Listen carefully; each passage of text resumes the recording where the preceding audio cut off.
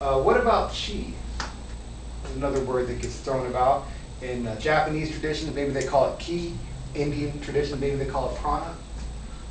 Probably all talking about the same thing. So what do we think about that? What is chi? Life energy. Okay. Any other definitions? I agree with that one. Do you have any other thoughts about what chi is? It's life force. To me, it's like how do you embody your physical body with spirit? Okay. That's what it is to me. Where does chi come from?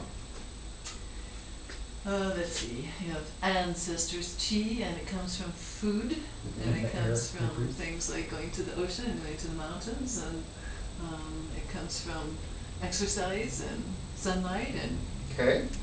At its core, chi comes from two places: the food and drink that you consume, and the air that you breathe. At its core, you talk about life force. You don't have a whole lot of life if you don't breathe, and you don't have a lot of life if you don't eat. And sort of along the notes, when a patient comes in and we identify that they've got some sort of deficiency of their chi, the first thing that we talk about is your diet. That's the number one most important thing. You don't have enough chi, what are you eating? So that's how important that is. There are some other things about it. She mentioned ancestor chi, and so there is a connection between your parents and what you inherit through them, kind of that idea of a DNA genetic link. And I like to think about that ancestor chi more like the vessel that's in your dantian that you store your chi in. So if your parents are robust and healthy and free of disease and have great chi themselves, then you'll have a great big box to put your chi in. But if they're not, then maybe your box is a little bit smaller. And maybe if you have some sort of genetic disease, maybe your box is kind of misshapen.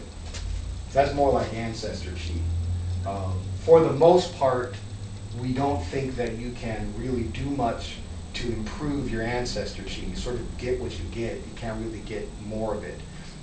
So that's something. So that's why the box idea kind of stuck in my head a little bit, more like a box.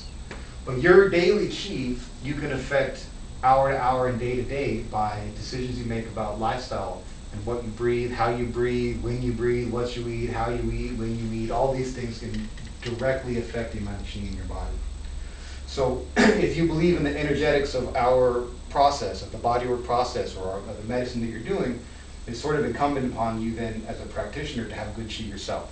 If you think there's a connection between that, then you should have probably good chi on your own. So that's kind of what we believe. Okay.